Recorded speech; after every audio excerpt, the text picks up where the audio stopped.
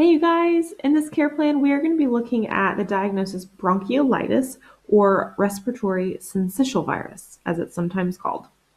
What we're going to do in this care plan is look at a basic description of the diagnosis, your subjective and objective data, and your nursing interventions and rationales. Bronchiolitis is one of the most common infections of the lungs that we see in children and infants. And the ages that we usually see this diagnosed are from birth to 2 years of age. Now, the most common cause of bronchiolitis is a virus that's called Respiratory Syncytial Virus or RSV. It is extremely contagious and it's spread through droplet and airborne. So you need to pay attention to that when you're doing your patient care and you're planning your infection control. Now, RSV is actually pretty much just a common cold, but this becomes a really big problem for our infants and toddlers because their airways are so much smaller than ours. And when this happens, you're going to end up with problems like inflammation, mucus secretion, which is going to obstruct the flow of air, and then sometimes you can even end up with an atelectasis occurring.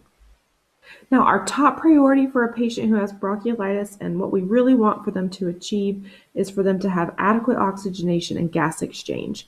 We hope to keep them afebrile if we can, and then we really want to make sure that we maintain adequate nutrition. All right, let's look at the specifics for our care plan. For your subjective data, the most important thing to be aware of is that these patients are likely going to have a decreased appetite and they're going to be having poor feeding. This is especially true for infants.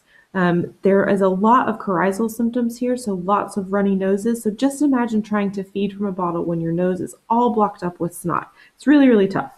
In your verbal patients, you may hear them complain of common symptoms that we see with colds, like headaches, sore throat, and even fatigue.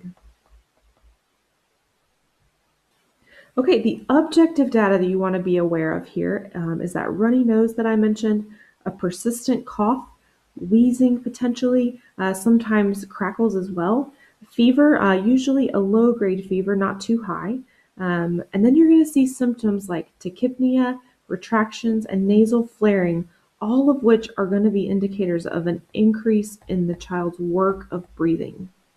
And remember, we said that feeding is really likely to be a problem, so you're very likely to see symptoms of dehydration as well. Now let's go ahead and take a look at our interventions and our rationales. The first thing we want to do is perform a very thorough respiratory assessment. This means that we're going to take our time and we're going to watch the child breathe to get a sense of their work of breathing, because we really need to know if they're having those recessions and retractions and if they are in any kind of respiratory distress. We also need to auscultate their lungs, and we're listening for things like wheezing and coughing. One thing I always say about babies with bronchiolitis is that they have very noisy chests, lots of sounds that you can hear there. Okay, next we want to assess vital signs and capillary refill. These patients are often going to have temperature, so we're going to see an increase in temp, and then along with that, your increase in heart rate and an increase in respiratory rate are very common. Sluggish capillary refill times may be present in your patients that are poorly hydrated, and they may also be an indication of sepsis, so definitely be on the lookout for that. Thinking back to our difficulty with feeding, our next intervention is to really promote good hydration and treat that lack of fluid that they may have. So we need to be monitoring their fluid intake, and we need to encourage oral fluids. And if they aren't taking those oral fluids well, we need to administer IV fluids as necessary. NG tubes are becoming a really common way to manage this as well. So we'll put an NG tube down and then we can continue giving that baby formula or breast milk. Okay, the next couple of interventions that we're going to look at here are focused on improving the patient's breathing. Now, probably the most basic thing that we can help any patient with when they're having a difficulty breathing is their position. So we want to position the patient in an upright position. And the easiest way to do that is elevate the head of bed.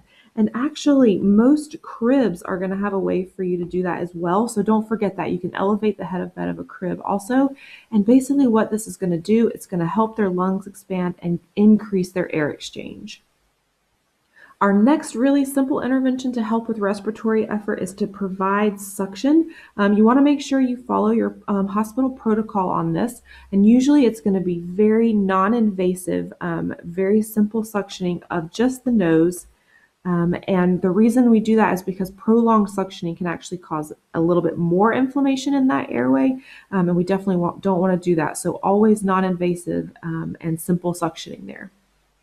Okay, so as we are trying to do these things to improve their breathing, we need to be monitoring their oxygen saturations very, very closely.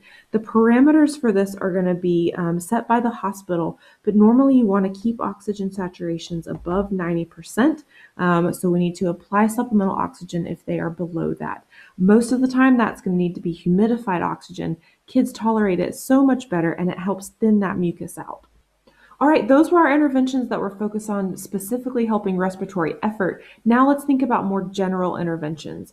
So we have medications that we might be able to give, but the way that I usually describe management for, or our treatment for bronchiolitis is using the word supportive. And the reason for this is that because most medications are not going to be indicated and helpful. So things like bronchodilators, steroids, and antibiotics, research shows that they are not helpful.